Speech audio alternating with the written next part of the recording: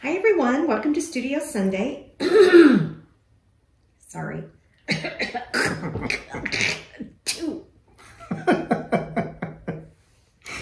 Hi everyone, welcome to Studio Sunday. I hope you've had a good week. I missed you guys last week. I was taking care of some family business, so Terry was on his own. How did it go? It was wild. I got arrested twice. I hope you did a good job all by yourself. I tried, but you know what? It actually is hard when you're used to always having your partner. It's weird. It's weird after all this time. After all these many Studio Sundays. Yes. It's strange flying solo. Okay, so lots is happening in the studio in the next couple of weeks. Yeah. We have Terry Moore Live April 1st through 3rd. Just 2 weeks away. Oh man, are you ready? I'm ready. Are you ready? Almost. We'll have lots of sketches, original art, and live streams, including Studio Sunday is live on the 3rd. Live. Fun. Live. Oh, I have some really choice things to say. Oh my God. You know, maybe you're not accustomed to being Lots on of surprises. camera. You know that I'm just going for it. it's a world feed, you know, you're on global TV. Be careful. Also, the Serial Omnibus is scheduled to ship late next week. So we're getting everything prepped and ready to ship out the Abstract Limited editions. Thank you so much for everyone for your patience. This has been it has been a challenge to say the least. Yeah, trying to get it from the printer. It was ready a long time ago and the rest is printing. No, it wasn't ready a long time ago. It wasn't? No. My part was. Oh, you sent it in a long time ago, but because things aren't shipping from China, everybody's now printing in Canada, where we've always printed. And so they've been backed up because of all the work. And so they kept pushing it forward. And now we're just keeping our fingers crossed that when it ships, everything goes smoothly. We have a great shipper, so I'm hoping it all works out. Picture like a long line outside the printer's building. Yeah. Anyway, comic shops will have a hardcover and a softcover retail version available the first week in April. Yeah. Hopefully you guys will have your limited editions by then as well. Mm-hmm. Okay, and that same week we'll be in Greenville, South Carolina for the South Carolina Comic-Con.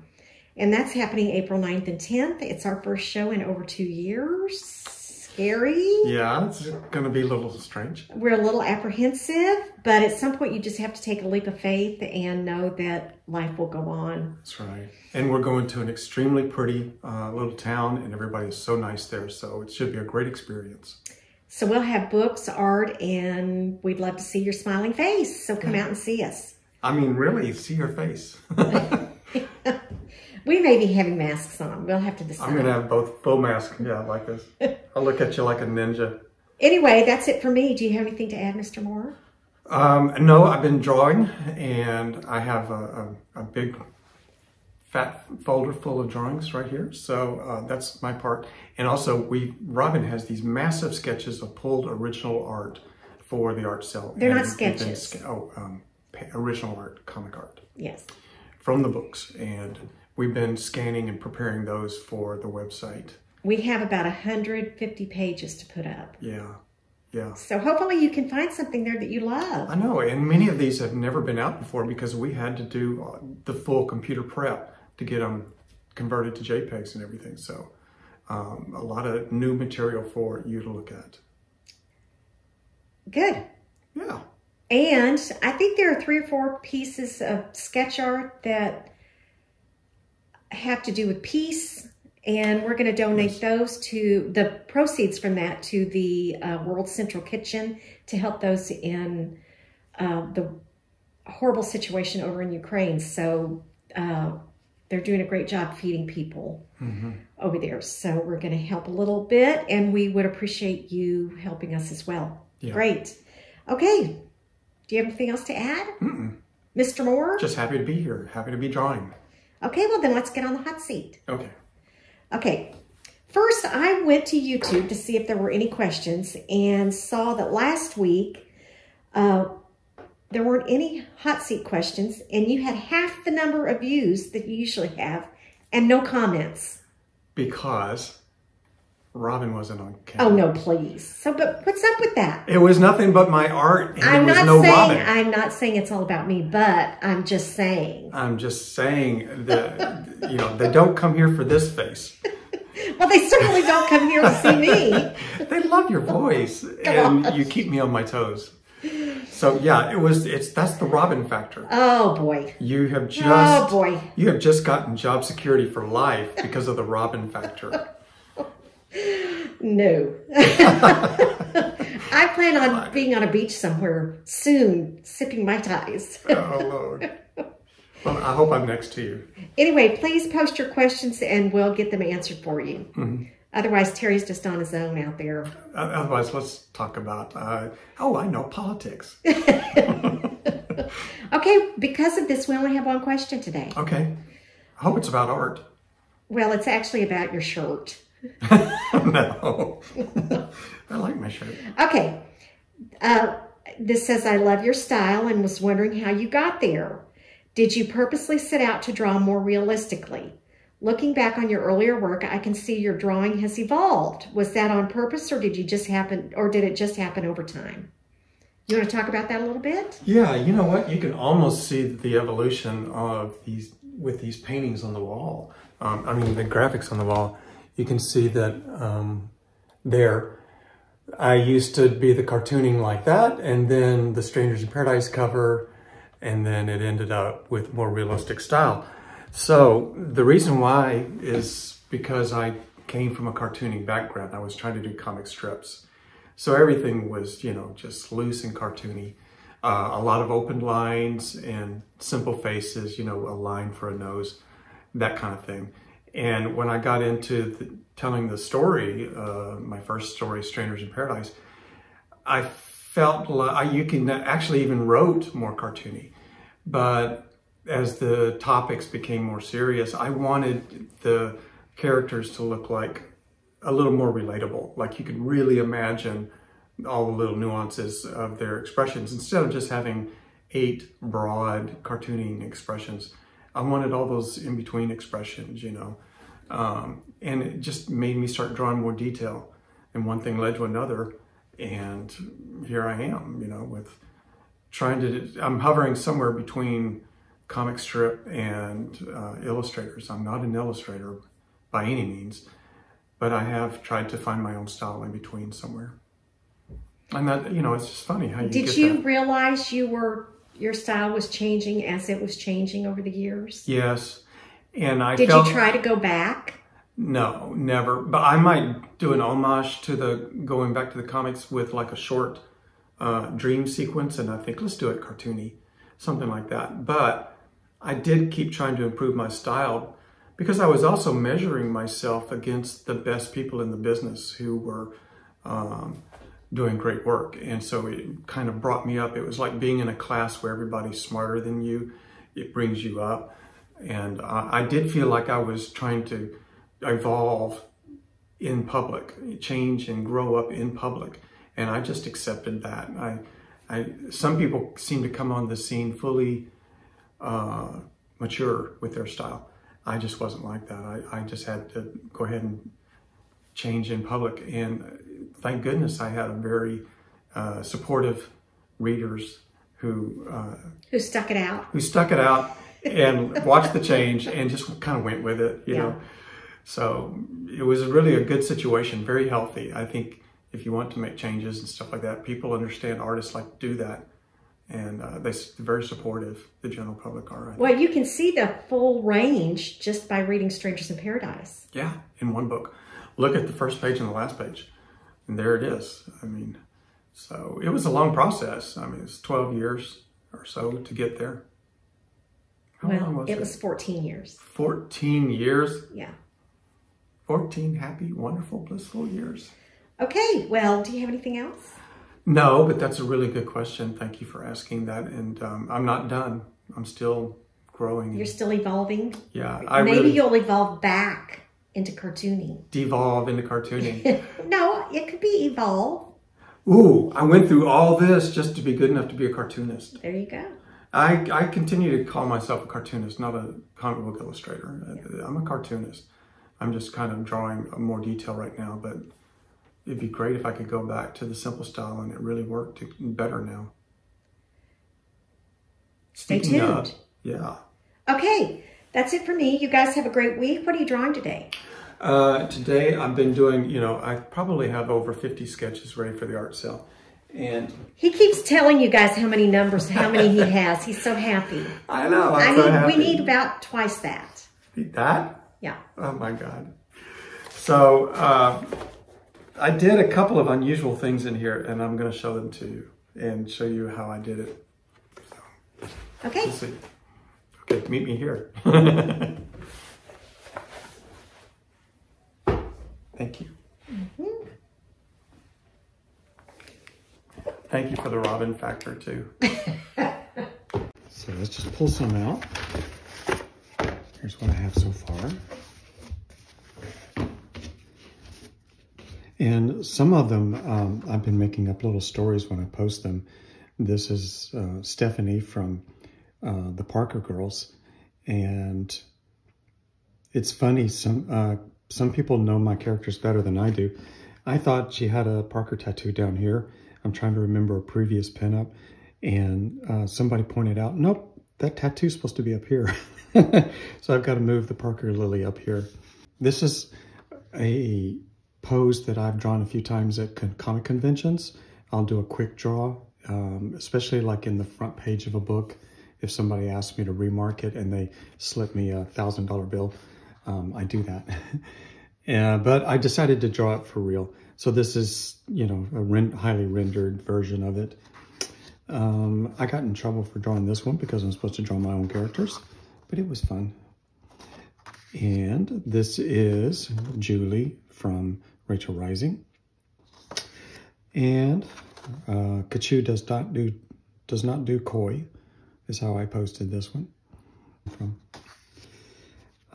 This is Jet. And again, a scar because she was in a terrible car accident in Rachel Rising. And for some reason, I decided to do an Art Nouveau bed stand behind her because it was just very blank back here. And I thought, oh man, let's just go for one of those old Metro, Art Nouveau building design things. Francine at the beach. No scars on Francine. Hawaii, you can tell it's Hawaii. Jet in the wintertime. It snowed a lot in Manson, so we saw Jet like this a lot in the story. Casey from Strangers in Paradise, probably one of the happiest, most upbeat people you'll ever meet. And just, wow. She brought so much life to the series. She was like this a lot. I kind of went crazy on this one. This is the kiss, Francine and Kachu style. So it's weird to draw the kiss in black and white, isn't it? Because it's one of the most beautiful color paintings ever. And this one really turned out kind of cool. I like the way it's all just against white. And this is Mike, of course, from Motor Girl, the gorilla who is the constant companion for the war veteran Samantha. So let's take two drawings and talk about the challenge of drawing them. These two here feature the same art problem, which is how to draw parts of the body that are unseen because they're behind something else. In this one, for example, we don't see most of Casey's body. So how do you draw this so that the head looks like it's actually connected to this part over on the right side? So if I take some tracing paper, what I did in the original sketch on this paper, and then I erased it, sorry, is I finished the drawing of Casey.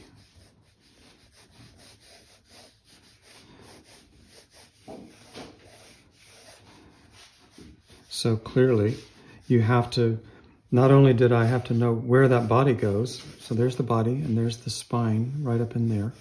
So that's the center point of the back. And then the shoulder is here. And then the arm is going behind Tambi. And then again, the neck, I can't see the neck behind Casey's shoulder. So you have to know where the center point of the top torso is. So there's the shoulders. Now we're drawing up through the body. The shoulders from the underside, and the hole for the neck, like that. And then the skull is in there. So you have to be able to visualize that like a sculptor in 3, a turnaround, so to speak. And then there's also the problem of what happens over here on the other side.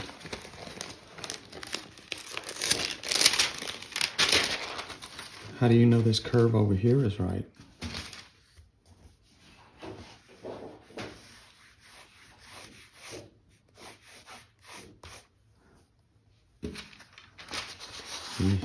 Let's turn this over so you can see it.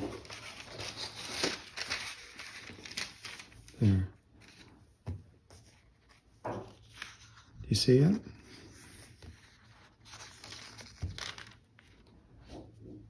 So that's a tricky thing to draw. And what you do is that when you're making your pencil roughs, when you're drawing, you know, like that, you just, you figure it out in the pencil rough, lock in the parts that you're going to see, and then erase the parts you're not going to see. And now you've got Tambi in front.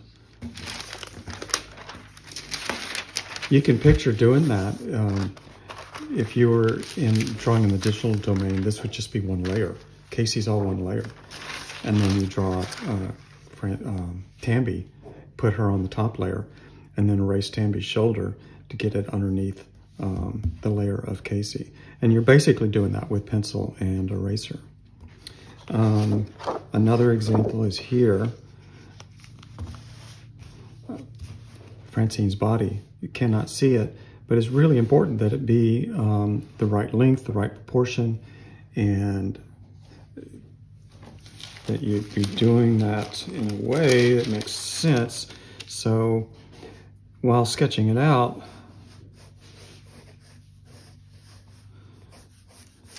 like this,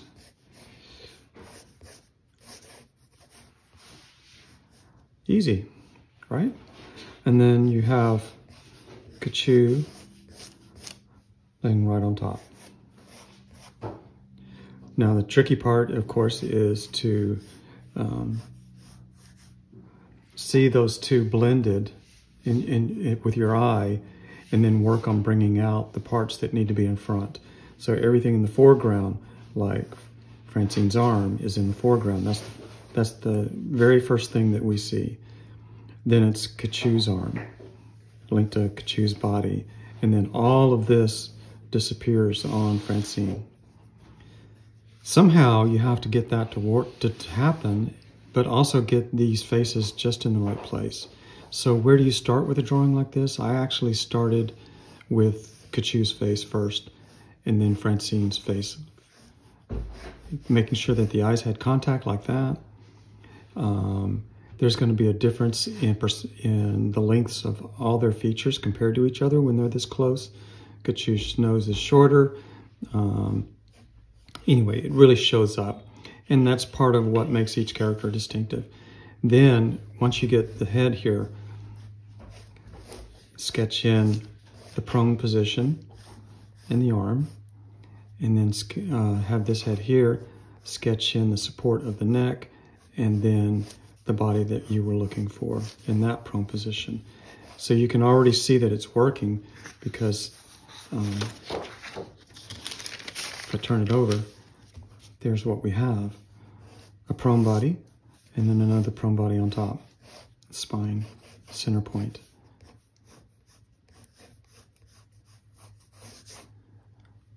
That's how you start, and everything else is details.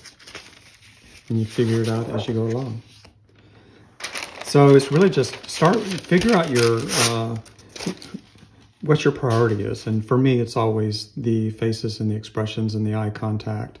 If you notice, even in this one, the eye contact, Tambi is looking right at you, and Casey is looking right at you. They're not looking off to the sides as if somebody else is in the room. It's all about you. They're smiling at you. They're about to leave the room, I think, but you're there, and they're smiling at you unapologetically. Something like this, where Francine and Kachi are jumping on a bed, it looks like it's very layered. There's actually 3 layers here. There's the figures, the sheets, and then the bubbles in the back, or the bouncing balls.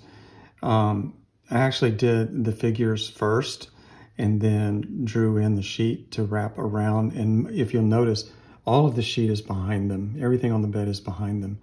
And the only time that I got anything in the way is this one sheet right here, just to give a sense of 3D. That one little bit right there turns this whole thing into a 3D perspective. Otherwise, they could have been way out in front of the sheets, but this connects them to the sheet. Because that part of the sheet comes from the back of the bed, you can kind of tell where they are in airspace over the bed. And then this leg coming forward lets you know that you're probably over the edge of the bed here. So they're covering the whole bed, and you accomplished it really with just that one part. And then I added the circles in the background just to help bring it all forward. And the circles have no detail at all on them because all the detail is up front, and I want your eye to stay up front. So something like this is a lot of fun. Everything's in the background, and then balloons behind them. So again, it's 3 layers: the balloons, the figures in the middle, and then Zoe up front. I think we know who's in charge on this one. So anyway, I have so many I could love to show and talk to you about. There's just not enough time, but I'm really having a great time drawing these, and we're looking forward to the sale. I hope that you guys will join us there and something catches your eye. So I'll see you next week.